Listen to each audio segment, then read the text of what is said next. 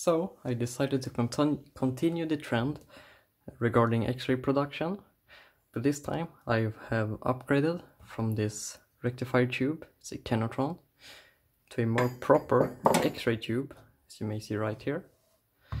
This one is able to produce a lot more radiation, and it's concentrated in the main beam rather than this tube, because this one uses a tilted target. The anode is tilted rather than this one, where the anode is surrounding everywhere, surrounding the cathode. It's also utilizing tungsten carbide as a target rather than aluminium, so there's a much better and even output. But in general, this tube is made by Svetlana Rentgen. It's a 0.8 BPM 14-160 tube. It's from 1991, at least this one is. It utilizes a heated cathode and much higher voltage than the rectifier tube. The cathode is made of chlorated tungsten. The connections are on top here. There's two terminals.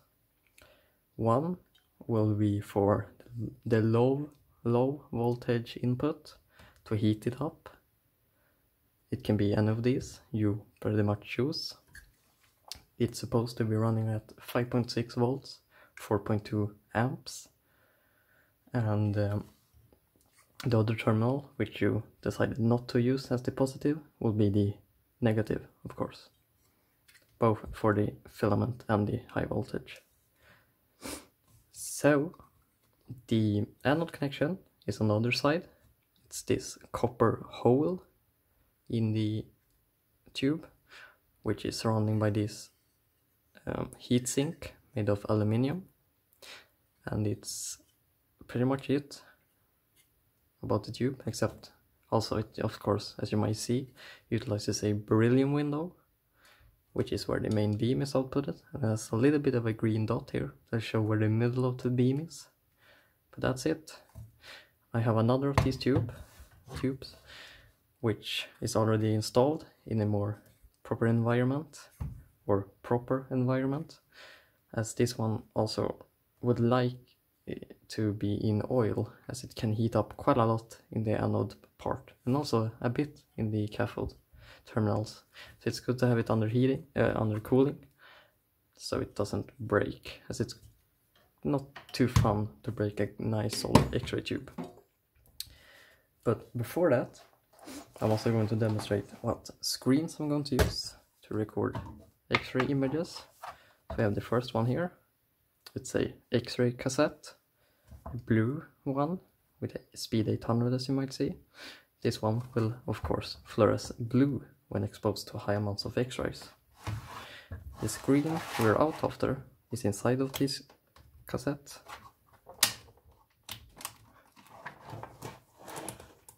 It's stuck on the one. This is the screens we're out after. It's intensifier screens. And this is the ones which will actually fluoresce, and we will get an X-ray image on top, on them, as a shadow. You can just rip these out of the cassettes, like I have done here.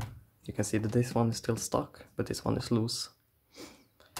And this blue one utilizes calcium tungstate, which is much worse when it comes to imaging for an amateur, rather than a green screen, which I'll demonstrate right now.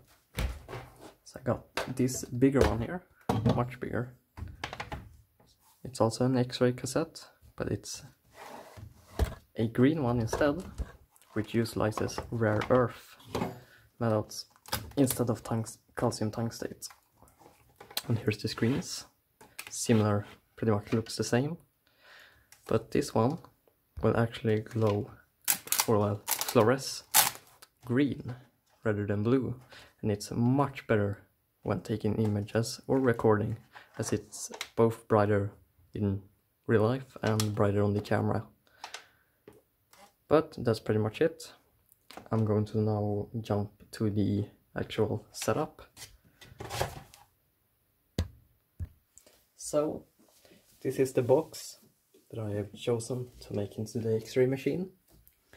It's an absolute mess inside, as you may see, but it works for my use. In this little white container here is the X-ray tube itself. You may see it here through the transparent plastic top, and it's submerged in 2 liters of transformer oil, both for cooling and isolation from the other electronics. The rest of the cables, including the cables inside of this box, is just for the filament heating. I'm using a bunch of phone chargers, which is going through a bunch of resistors, and it's producing around 3 volts to the filament rather than the recommended 5.6 volts, as I'm not really able to produce any more than that, and I rather run it on a bit of a lower power to increase the life of the tube. The power supply I'm going to use is this one. It's a Chinese one made. It's up to 60 kilovolts, 3.3 milliamps, and it works for my use. The tube is made to run at a higher wattage, but I'm not really able to produce that at the moment, so I'm going to use this one, as it's much easier, as I'm not really educated surrounding electronics. That's it. So now I'm going to demonstrate the fluorescence when a screen is put in front of the exit window, which is on this side. So I'll jump to that. So, as you can see, here's the beam output. I have put some duct tape on top, as the tube will glow like, well, a lamp when the filament is heated, and that would interfere with any light from the intensifier screen. I just put it in front. I have to put it quite close, as the camera is still very bad when it comes to being able to pick up the light. But I'll have to put something behind it to keep it standing. Like that. The intensifier screen is now in place. So I'll turn back off, turn the power supply on, kill the lights, and turn the filament voltage on. And hopefully you will be able to see quite a lot of glow on the screen itself. So I start by turning on the power supply, kill the lights, and turn on the filament. You can see a bright green glow. And if I bring a charger down, you should be able to see an X-ray image of the charger in real time. Pretty cool. Not easy with my current setup, but it works. So that's pretty much it for this screen. I won't really be X-raying different items, as it's quite messy and not really possible when doing a video like this. But I hope the charger demonstration, this is the charger I X-rayed, was good enough. But it's not over yet. I'll also put a blue screen, the calcium tungstate screen, to demonstrate the differences when it comes to how much light they will emit or fluoresce. So I'll place that screen in place. So the screen is in place. You might not be able to see much glow, as it's quite insensitive, as said, but hopefully there is some fluorescence being displayed on the camera. In real life it's much brighter, both the green one and the blue one, but as said, the camera is not as good as the human eye. But I'll do everything again. I'll turn on the high voltage, kill the lights, and turn on the filament. So here comes the power supply. dim the light, and turn on the beam. Hopefully you can see some, but there's not much, as you may also be able to see. I'm putting a charger in front, but I don't think the camera can pick up much. And there's clearly way less fluorescence from the blue screen. But now, to the more fun part, I'd say. I'll show some simple measurements with different detectors. So I'll move the camera a bit. So, let's see if I am able to angle the camera correctly. I have the DP2 placed a bit sideways, so it's able to be correctly in the beam. It's set on 200 R/h mode, which, well, the max is 200 R/h. Hopefully you're able to see the scale move. So I'll back off again, turn the supply on, and hopefully it maxes. But we'll see. This time I won't kill the lights. So I turn on the power supply and turn on the filament.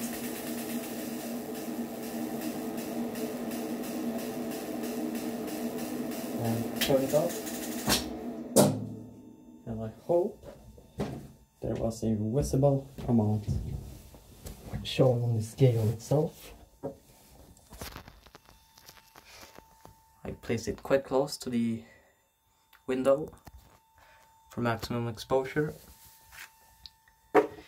Now I instead place the phone camera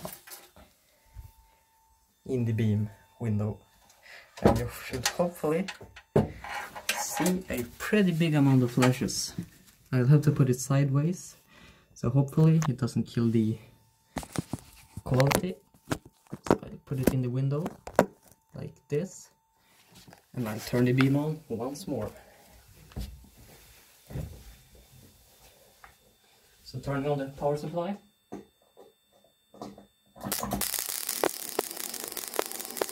Now turning on the filaments.